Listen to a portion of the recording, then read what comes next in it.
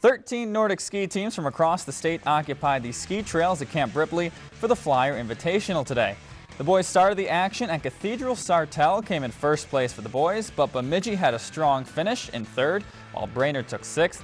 The Jacks placed Nick Yuso and Logan Jensen both in the top 10, and the girls won up the Bemidji boys, taking home first place, with Kinley Prestigard leading the way individually, clocking in just under 39 minutes.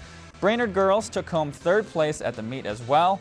A razor-sharp margin between the second and fifth place boys teams, with host Little Falls coming in fifth place. And the Flyers girls team would also finish in fifth place as well. If you enjoyed this segment of Lakeland News, please consider making a tax-deductible contribution to Lakeland PBS.